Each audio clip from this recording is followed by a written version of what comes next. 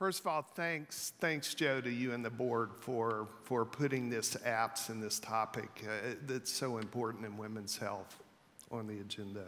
And Ariana, thanks to you and the staff. This has just been amazing. Thank you. And thank you, Kristen. You folks will get to meet her in just a bit. She'll be on the panel. I think everybody who hears Kristen's story cannot help but be touched by the near-death experience and the agonizing course of her second pregnancy. For months, she was denied her role as a new mother and wife, hospitalized, not at home with her husband and her newborn child and her first child. And then came that fateful day of that emergency surgery where she was facing the menace of a retained placenta attached to her vital organs and being taken to a room filled with all those special surgeons and nurses. And she faced the real challenge that she may not ever wake up again and see her loved ones. Unfortunately, when you practice as long as I have, you realize that you have the burden of seeing similar stories and tragedies. And what makes Kristen's story so moving is that, in a sense, Kristen is a victim of modern medicine, not something such as cancer or hypertension or infections, things that have plagued human childbirth for millenniums. Unfortunately, on our current modern medicine path, stories such as Kristen will increase in frequency. Just 20 years ago, if I had asked a room full of obstetrician gynecologists if they had seen a placenta accreta or a percreta, an occasional hand would have risen. Most in the room would be scratching their head going, now an accreta, that's where it eats through the... They had never faced one in their practice, and they really had just heard about it in their training. So today, when I give lectures on cesarean section in similar rooms, I ask that same question, and nearly half of the room will raise their hand that they've seen such an event in the last year in their institution. We even have specialized medical centers that treat and manage these conditions. Statistical analysis has documented the epidemic rise in cesarean hysterectomy, and the overwhelming indication for the surgery is these placental abnormalities. Now, maternal mortality has always been a tragic event because in every case it happens to someone's mother, someone's spouse or partner, someone's daughter or someone's granddaughter. But it's also a mortal event for the family unit, and the scars it leaves last lifetimes. Of note, as many have raised, we as caregivers are also changed, often leading to depression, suicide, and oftentimes ending people's career. Sadly, maternal mortality is one of the metrics we used to trumpet in our specialty. For decades, it had declined as the improvements in our tools and techniques had reduced such deaths. In fact, between 1900 and 2000, the rate of maternal mortality fell from 850 per 100,000 to less than 10 per 100,000. By the year 2000, the focus of our safety and outcomes in developed nations had really moved to fetal and neonatal outcomes. And in underdeveloped countries where nutritional or sanitation problems or medical infrastructure prevented it, we were working hard to increase appropriate time C-sections. Now, in fact, in my home in Orange County, we turned our debate to important things like water births and working with patients who were too posh to push, who were requesting elective cesarean deliveries. Now, in the meantime, insidiously, the rates of maternal mortality in developed nations began to nadir and slowly rise. In the most recent data, in the United States, we even have states that have now risen some 4 to 5 times, back up to 30 to 40 per 100,000. And by the way, to give you an idea of what risk that is, if you compare that to the general population and look at things that harm or kill folks, that would trail only behind cancer and heart disease as a cause of death. So what was so different in developed nations to explain this rise in death? Technology, medical support, things such as anesthesia and intensive care, those have all continued to improve. There are basically 3 differences about our patients in 2018 compared to 1998. First, they're more mature. That's the proper way to say they're older. And that's a result of socioeconomic lifestyle changes with delayed childbearing and improvements in infertility therapy that have allowed women to extend their reproductive careers. Second, they weigh more. In obstetrics, we're not immune from the obesity epidemic. And thirdly, like Kristen, they're more likely to arrive at labor and delivery with the history of a prior cesarean section. The last factor is a result of rising rates of cesarean section, secondary occasionally to medical factors such as age and obesity, but mostly by concerns from patients and providers to worry more about things such as timing the delivery or medical legal concerns. Now, don't misunderstand my message. When necessary, cesarean section can be absolutely life-saving for the mother and the baby. However, when not necessary or avoidable because of our management, these results increase short-term morbidity and mortality, numerically small, but more important, such as Kristen's case exemplifies, there's this exponential rise in risk in subsequent pregnancies. Indeed, avoidable cesarean section in the first pregnancy deprives women of the safest delivery there is. That is, a woman delivering with a prior vaginal delivery. Now, fortunately, there's hope for this epidemic. First, we have the ability to follow our outcome data much, much better now. And we can look at the trends, and we can highlight this, and as was mentioned in the video, it's clearly become a safety issue. Second, we have real success stories, and we can point to simple techniques which can lower rates.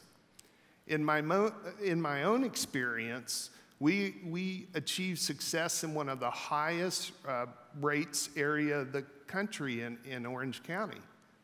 In 1988, at Saddleback Women's Hospital, we had a total cesarean section rate of 31.8%. At the time, that was 5 to 10% higher than the national average. Within 4 years, we cut that rate in half. And this was 5 to 10% below the national average. The outcome was we avoided hundreds of cesarean sections per year. We had absolutely no quantifiable harm to the mothers and babies. Our story even made the NBC Today show when Dr. Art Uleen, their medical reporter at the time, proclaimed, if you are going to have a baby, this is the kind of people and the kind of hospital you want taking care of you and your baby. Trust me, you could not buy that PR for any amount of money.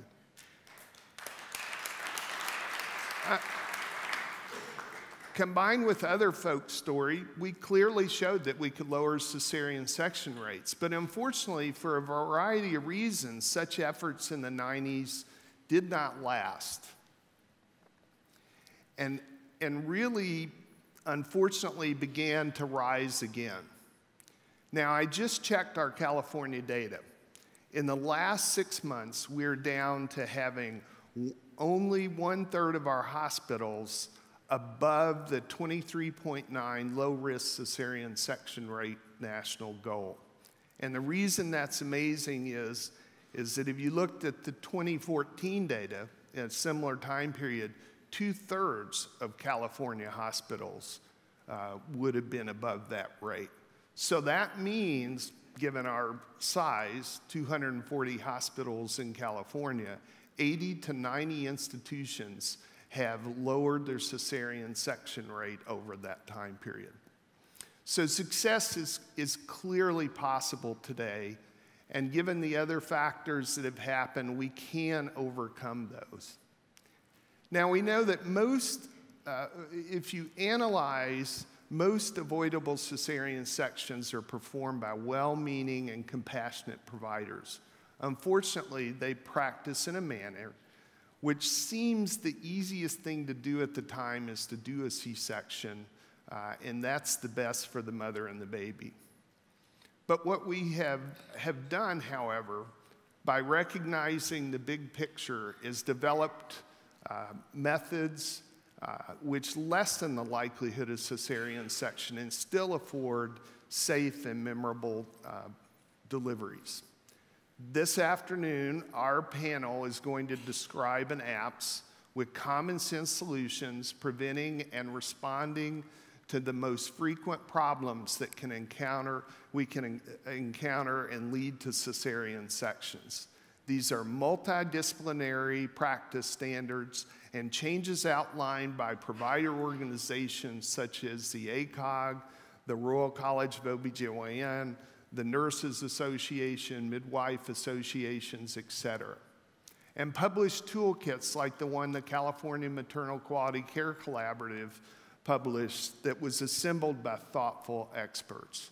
As you'll see in our app, success requires involvement of patients, families, delivering providers, supporting nursing personnel, doulas, and educators who sincerely want to improve the lives of mothers and babies and prevent the terrible complications of unnecessary cesarean section. So like you, I was touched when I first heard Kristen's story. Believe it or not, we physicians sometimes can be human. But let me confess my other feelings as an obstetrician: fear and anger.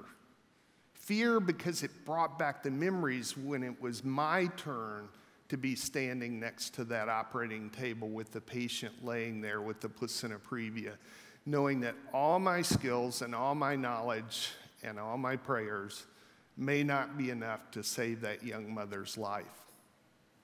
And anger because, as you see upon further discussion, Kristen could have had a procedure called breech version in the first pregnancy. Unfortunately, however, breech version is not readily available in many hospitals. Like so many useful practices that are unevenly available in medicine due to the variability of training and expertise. About 50% of the time in patients like Kristen, the cesarean section would have been avoided by safely turning the baby from the outside before labor had begun and giving a high chance of successful vaginal delivery. The story you heard, in all likelihood, would not have happened at all, at least not to Kristen and her precious family. Ladies and gentlemen, we are here today to describe measures and methods of avoiding unnecessary cesarean delivery and ask that everyone in every setting performing deliveries adopt such practices. So let me bring out an amazing group of experts that can explain and describe our apps that we believe, if adopted, could prevent these tragedies. Please listen and engage with these caring folks about this critical part of the patient safety movement. Thank you.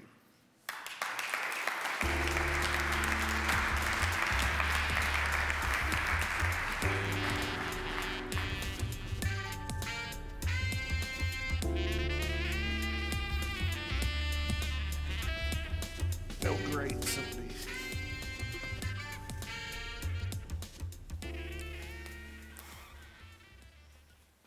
Welcome, and I'm going to have everybody introduce themselves. And Jill, why don't you start off?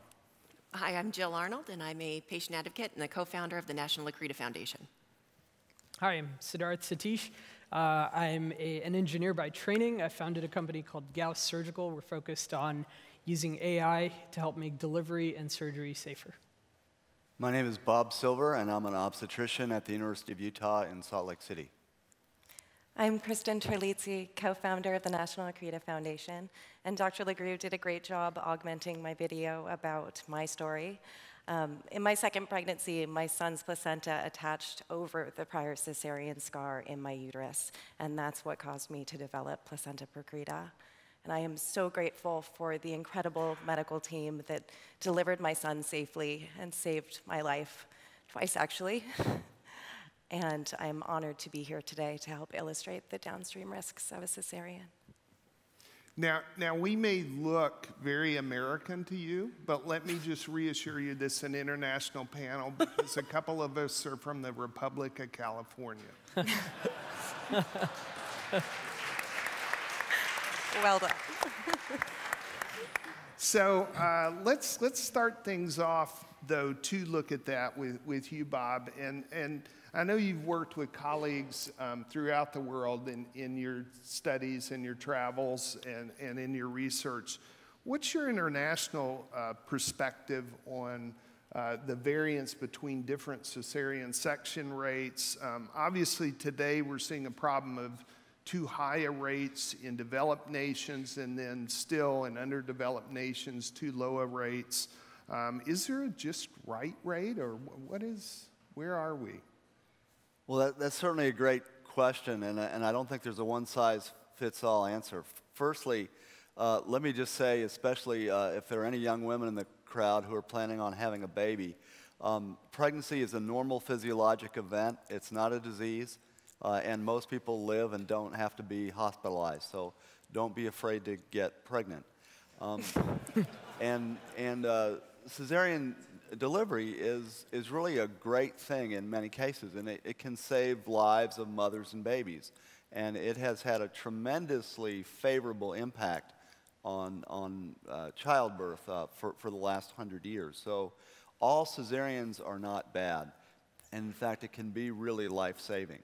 But unnecessary cesareans are bad, and that's the message that we want to deliver.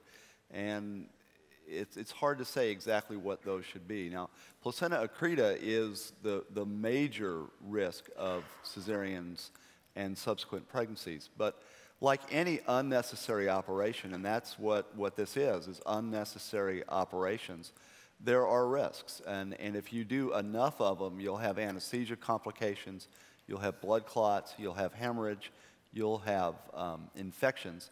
And if you do enough of them, you'll have unnecessary deaths and unnecessary seriously ill people.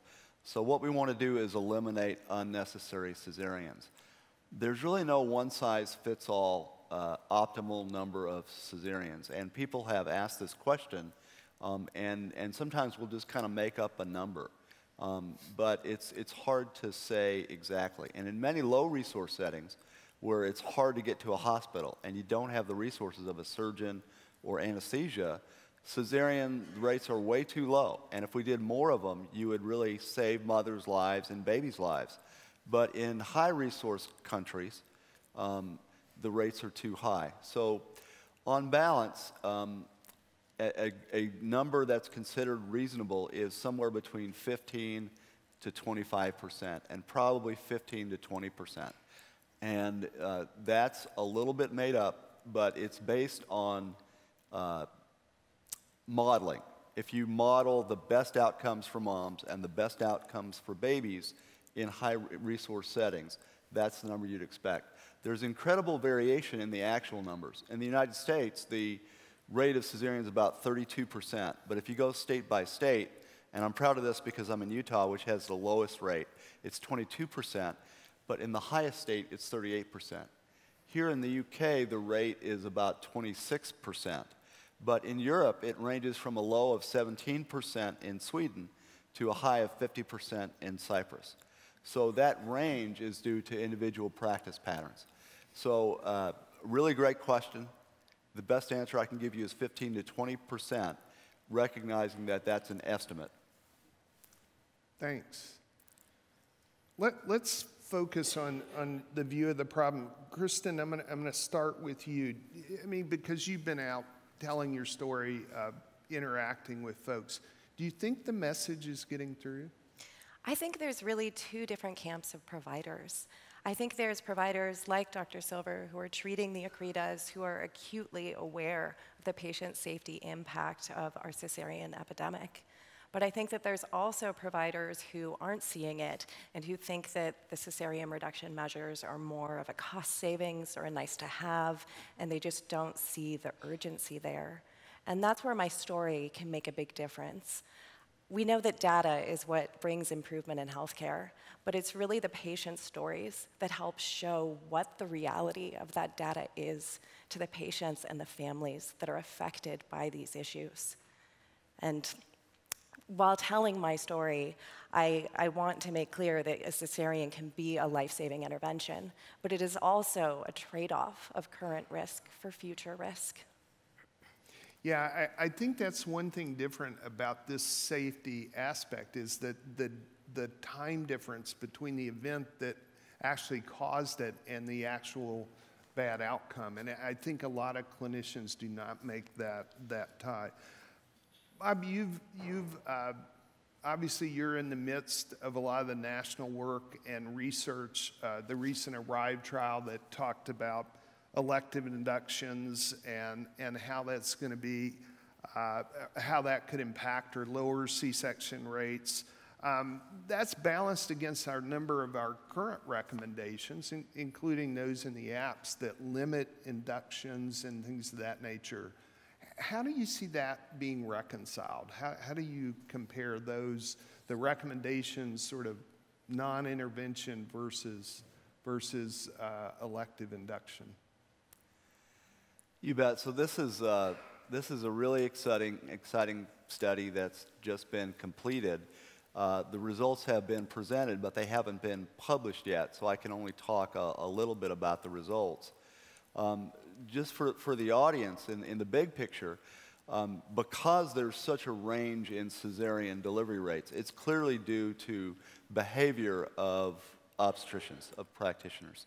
And so how to change that behavior to lower the cesarean rate and to have there be fewer unnecessary cesareans is really the challenge. And that's what we're going to talk about. So the ARRIVE trial is a study that compared elective induction of low-risk women, people who were very healthy otherwise, having their first pregnancies at 39 weeks gestation, so induction of labor versus just normal care, which would be to continue the pregnancy. And the derivation for the trial was twofold. We know that the later you go in pregnancy, if you go past 39 weeks, there's a very slight but real increase in the risk of bad things happening to moms and babies. The further out you get, the more likely you are to have a stillbirth, the more likely you are to have a sick baby, the more likely you are to have a sick mom. Those risks are low, but they're there. And the reason that people didn't want to just deliver everybody at 39 weeks is because we thought that that would really increase the cesarean rate. And we've known for a long time that if you induce someone's labor and you compare the rate of cesarean compared to somebody who goes into spontaneous labor, that the induction will increase their chances of a cesarean by about twofold. And in fact, when I was training a long time ago, we were taught it's really bad to induce people, that you're causing harm, that you're going to increase the cesarean rate. And that's what we've taught historically. But it turns out that's really a flawed comparison, because when someone comes in to see you in your office, you can't will them into spontaneous labor. That's not a choice that you have. Your choice is to induce labor or to wait, to do what we call expectant management and see what happens. And some of those patients will go into labor in a week, but some of those patients will never go into labor, and you'll have to induce them 2 weeks later. And maybe the placenta won't work as well, and maybe the baby will be bigger, and you'll actually have an increased rate of cesarean. So in poorly designed studies, when we tried to look backwards and compare induction of labor to expectant management, induction of labor didn't seem to increase the cesarean rate, and it actually seemed to decrease it. So the study that was done was to randomize 3,000 patients to induction versus expectant management, and it turned out there was a small but real reduction in adverse events for mom and baby, and a meaningful reduction in the cesarean rate in the people who were induced. So we're really excited about that, and it really is a paradigm shift. It really causes us to have to unlearn a lot of the things that we learned. It's only one study. It was a very, very selected group of women. By no means does it mean that we should induce everybody at 39 weeks, but it gives us another tool in the toolbox and something that we ought to study that may help us to lower the cesarean rate. Great. No, I think it's an exciting development, and it just shows the need for further research. Jill, I'm going to switch to you. Now, you've worked with Kristen and heard a lot of stories about Accretas, through your work. Are providers and patients aligned on this? Are patients asking the right questions and getting educated? Well, I think that, as always, certain patients with higher health literacy are probably asking, we're always asking the questions, who we are.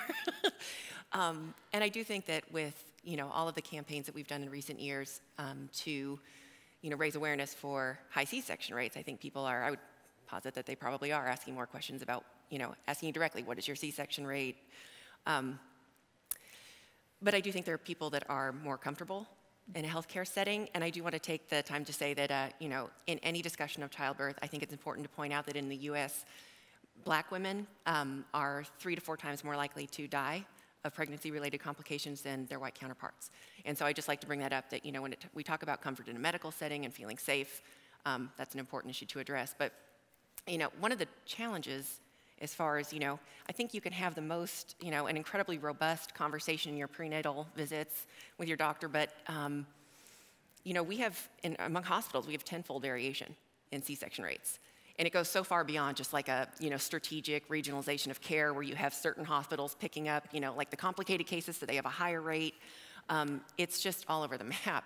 And it's actually, the hospital itself and the way that labor is managed is an independent risk factor for cesarean birth, which is, pretty significant. So,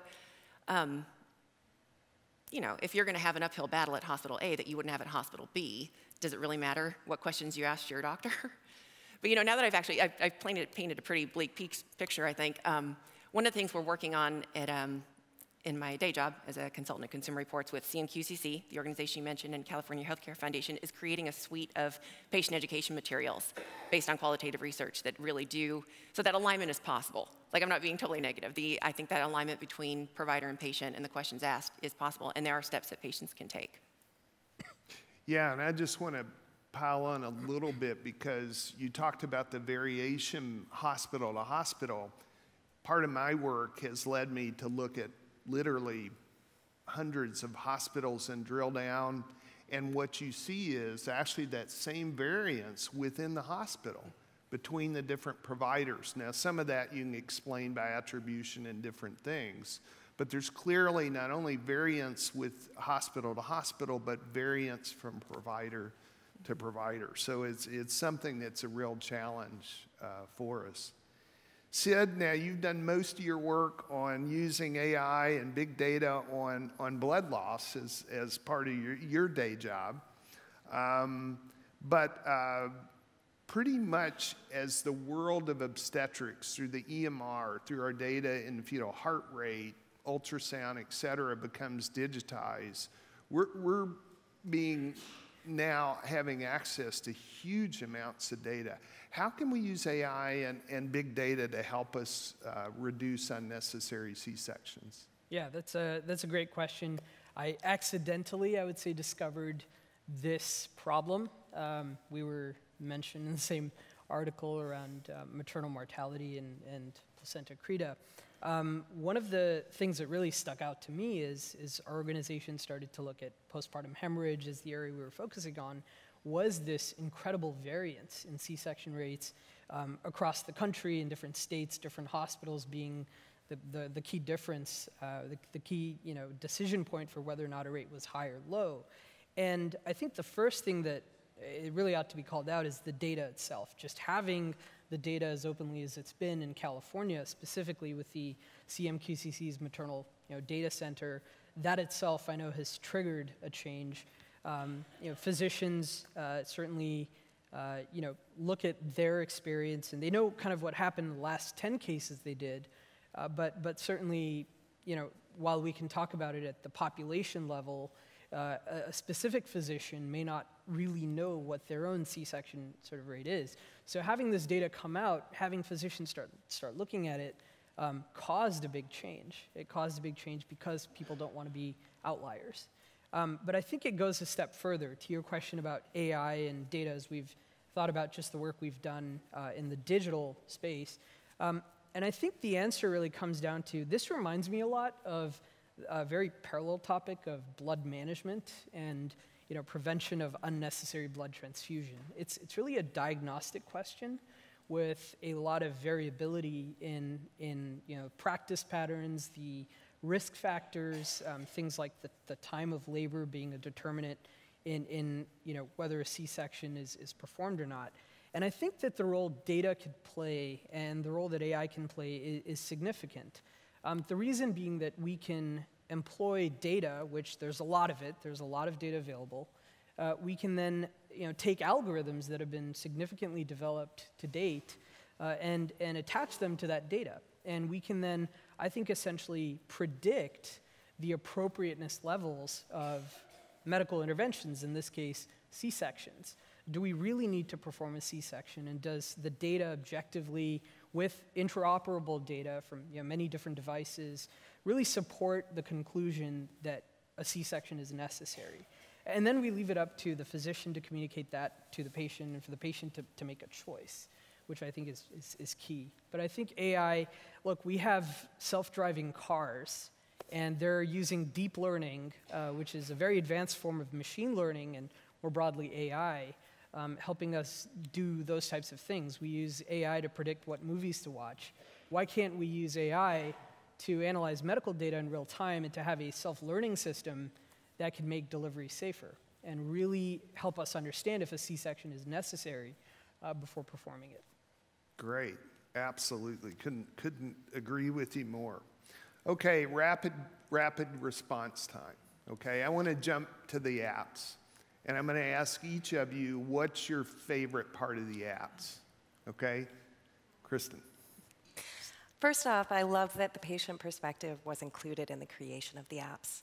I think that is so important to quality improvement, to include those who have been personally affected by these problems in identifying the solutions. But as for the text of the APSS, my favorite part was the focus of educating patients on the long-term risks of a cesarean. I think we do a very good job of educating on the short-term risks, but in the accreta community, we have this saying that placenta accreta is that future life-threatening risk of a cesarean that no one ever told you about. And too often, the first time women hear the word accreta is in the doctor's office when they're diagnosed with it, myself included. Yeah. Thanks. Bob. I'm going to say that I'm not going to choose a single part of it. I think the most important thing is just trying to pay attention and just using it and trying to lower the cesarean rate. And I think that there's no single part of it that's magical or a key ingredient. I think the entire thing together and more just wanting to, just as a culture, as clinicians, as institutions, as nations, deciding we're going to lower the cesarean rate. Almost anything that we do is going to result in a positive change. So the entire package together and the effort is more important than any individual component. Yeah, I think this is where it aligns with other safety measures. It's just standardization and reducing the variance of what we do and working better as a team. That can agree. Sid? I think actually on that note, standardization, what really spoke to me was device interoperability and having the data all accessible and in the same place as sort of a universal source of truth. And the reason that's important is that, I think, is ultimately what allows for more standardized decision-making, and also then opens the potential for these aforementioned AIs that can effectively take that data and provide real-time clinical decision support. But we can't go anywhere without the data, and having the data sort of in one form talking to each other, which I think is key. Jill? So I think overall I like that it was it's a low-cost, low-burden solution. I look at things and I think, are they scalable and are they affordable? Because I know in Arkansas where I live, we have a lot of critical access hospitals and rural hospitals that offer maternity services. And this is something that a motivated QI team without, they could leverage existing IT resources, don't need to hire anyone, don't need to, get special fancy software or anything. It's something that they could implement if they feel motivated to do so. Nurses could step up and do this. So I think that's my favorite part. Great.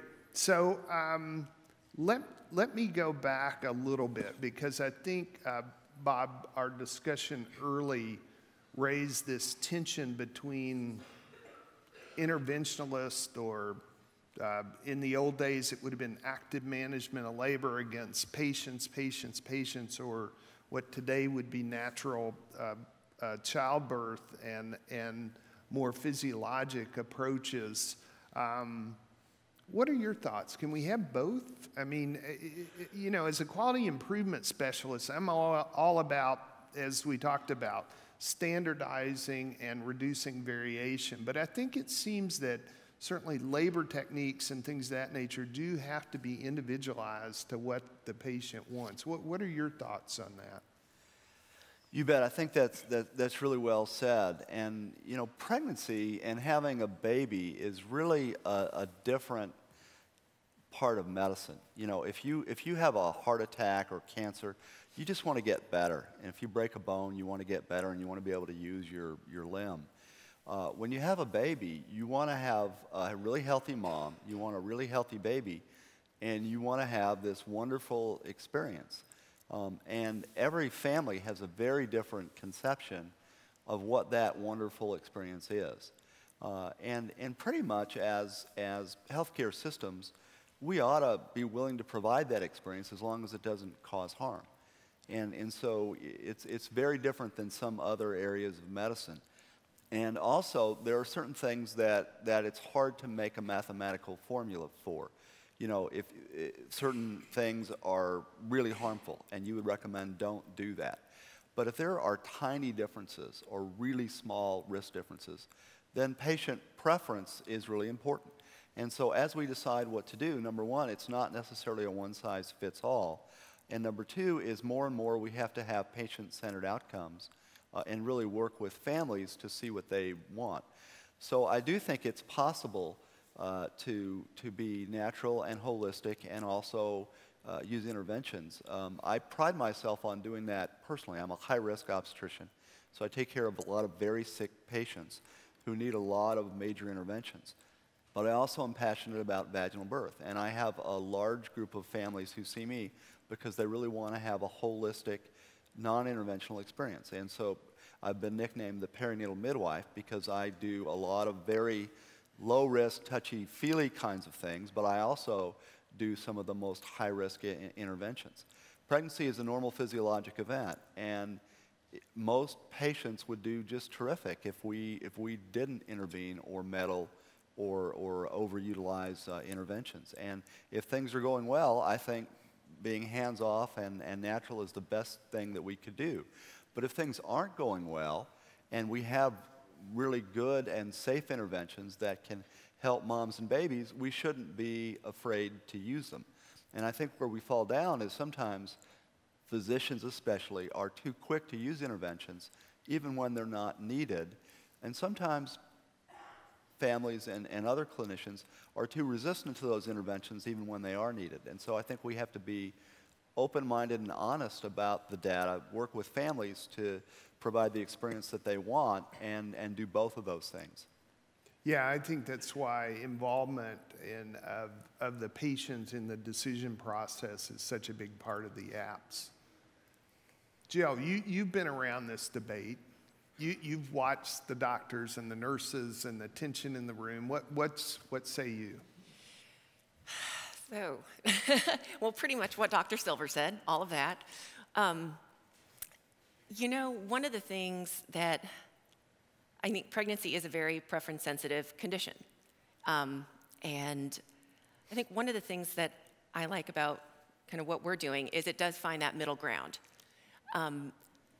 I'm not sure if this is the popular answer, but among kind of like the natural birth crowd and stuff, but I think that allowing birth to happen naturally or however, as long as it's safe in a hospital, is probably that middle ground. And there's a term that you've probably heard midwives and doulas using for holding the space. If you've heard this, the idea is you're holding the space for the woman to have her birth happen the way she wants it to.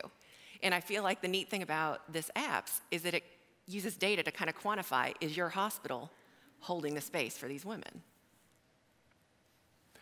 Kristen, your view as a patient. I was speaking to an MFM recently about the recent surge in accreta rates, and he referred to it as Mother Nature's revenge for our increased cesarean rates. And I thought that was a really interesting way to think about it.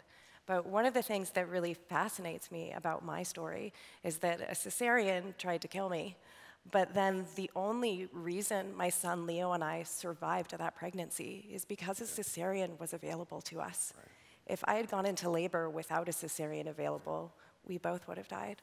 Right. So I think that shows very well the power of a cesarean and intervention in general on both sides. Right. I think it gets back to the individualization that you raised, Bob, that we have to look, it's not one size fits all.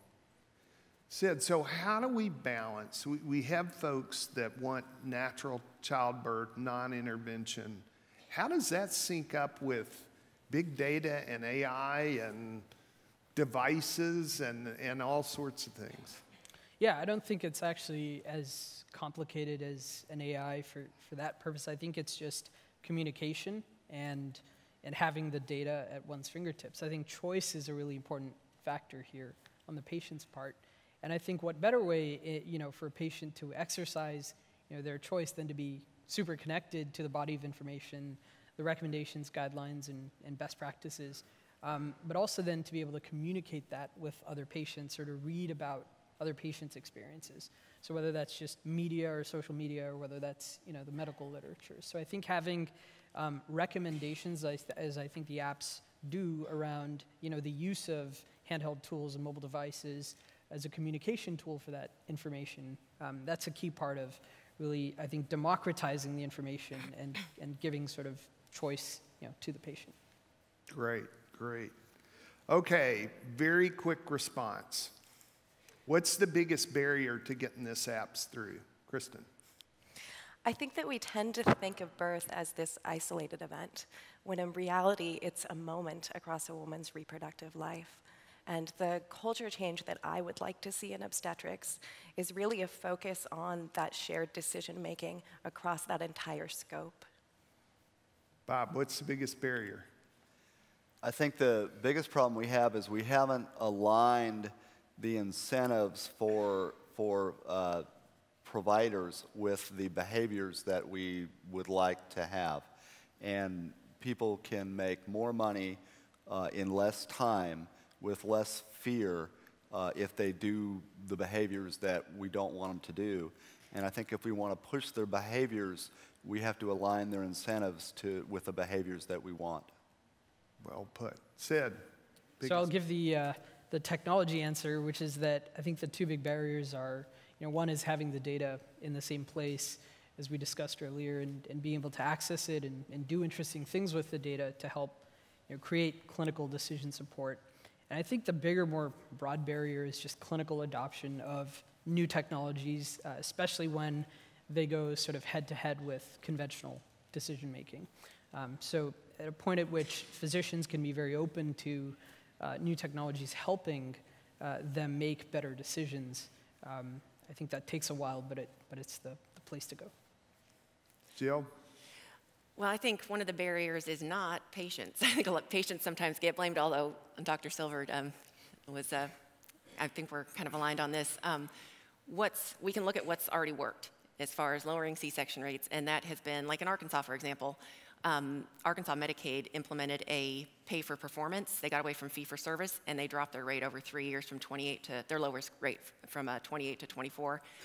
And they need no consumer engagement, no patient engagement, no special steps for patients to take. And the same with your pilots in Southern California, and the same. And so it's just, I think it really is that provider re-education, the data, feedback, and transparency. Yeah, and I'm going to go back to yesterday's discussion about leadership and tag on to that clearly it takes from all the disciplines good leaders, but I would add to it passionate leaders. I think this is one area of change that because of the time difference, because it's not right in your face that harm occurred, you really need to have a different type of leadership with that. Now, I want to include everyone's question, but there's huge numbers. Glad to see you're engaged. Thank you very much. Start off with multiple questions on VBAC. Now, I should say that the apps, like many of the national focuses and international focuses, have worked on first C-sections. But I'll ask the panel, whoever wants to jump in, is there a role for VBACs in preventing unnecessary C-sections? Absolutely. One of the data points that shocked me when I learned it is once a woman has a prior cesarean in the United States, she has a 90% chance of having a repeat cesarean. And it's these women with multiple cesareans who end up at significant risk of developing an accreta, yet no one else tells them that. Bob? You bet. It's a really good example of surgeries that are done in large part because of a 1 in 1,000 risk, and we're probably causing more harm than good by not doing more vaginal birth after cesarean. And certainly the best way to prevent accretas is to not do that first cesarean, but not doing the second or third one really helps as well. Jill, Sid? So we have a measurement gap. If you know, we have a gap. So about 600,000, or I think it's 604,000 approximately. So about 15% of all women who give birth annually have a prior C-section. And we have a gap. Like, we don't look at parity, or we only look at nullips, first-time moms, for our C-section measures, but we do need to come up with some better OB measures of safety that do take into account that women do have more than one baby, and it would be interesting to see what that looks like down the line. I was just going to add, I think it's important to focus on preventing the first C-section, to your point. But that being said, the rate of accreta goes up like this with the number of cesareans. So 1 is still a lot better than 2 or 3. So that weighs strongly. Okay, here's one. I think it came in from Cedars-Sinai. What's the panel think of regarding maternal requests for C-section, maternal request C-sections? I'll handle this as the active obstetrician. I get asked about this all the time, and I think we do have an ethical obligation to offer that procedure, and you can get into arguments, in a society where you can have plastic surgery, you probably have an ethical obligation to do that. But I can tell you that if you sit down and talk to patients and ask them why they want to do that, almost always they'll have some information that may not be factually correct. And if you just ask them what they're worried about and what their concerns are and ask their questions and educate them, 99% of the time they won't want to do it anymore. So this, Jill, you get the last word then. Oh, no, only no. Well, we had talked earlier, and you had said that you thought that one of the reasons people choose natural childbirth is to have more control over the process. And I think you're spot on. And I think that's why I don't think that, the whole maternal request C-section, I don't think it's a real debate. Because one of the stories, for my second birth, I chose a birth center, freestanding birth center. And the stories that I actually related to more were the women who had a vaginal birth in a hospital the first time, thought, I'm not going to do that again, and had an elective C-section. And I thought, that speaks more to me than seeking some ideal birth. It was more like, I'm not going to do that again. And so I actually I think there's room for that in our healthcare system. So unfortunately, we don't have any more time and we need to wrap up. Thank you guys so much for your answers. And there's still a ton of things here. These guys have promised me they're sticking around, so please grab us at the break and talk to us. And then I'll put a shameless plug for our workshop tomorrow on unnecessary C-section. Feel free to come in and fill up the room, and we'll talk more about these things. Thank you.